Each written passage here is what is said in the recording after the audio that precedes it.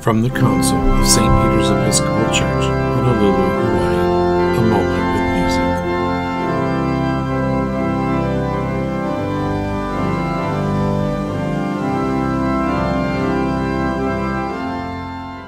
As we think about giving thanks to God for our families, whether biological or brought to us, our ohana, we come to God in prayer, especially in this day of such unrest in our nation and in the world in general, and in the lives of individuals. And so today I bring us back to an old hymn, Sweet Hour of Prayer. And it just reminds us, like in verse 1, sweet hour of prayer that calls me from a world of care. It reminds us that we leave this world for a little bit and meditate and talk with God, and bids me at my Father's throne make all my wants and wishes known. Here is where we can bring our intentions to God. But listen to the last part of that first verse.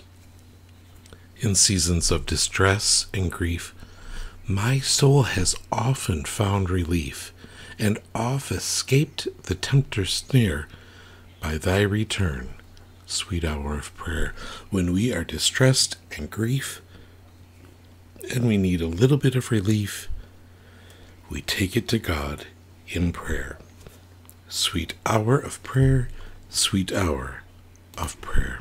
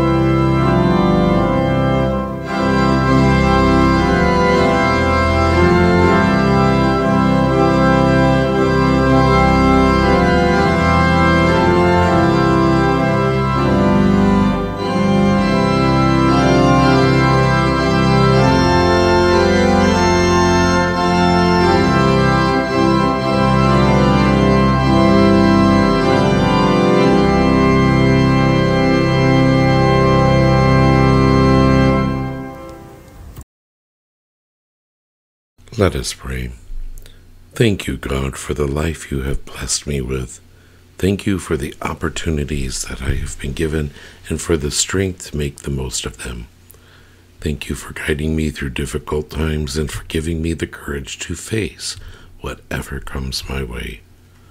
Most of all, thank you for your unconditional love and support, which has seen me through every challenge and kept me going.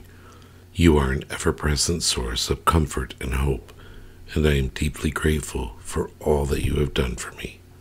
Amen.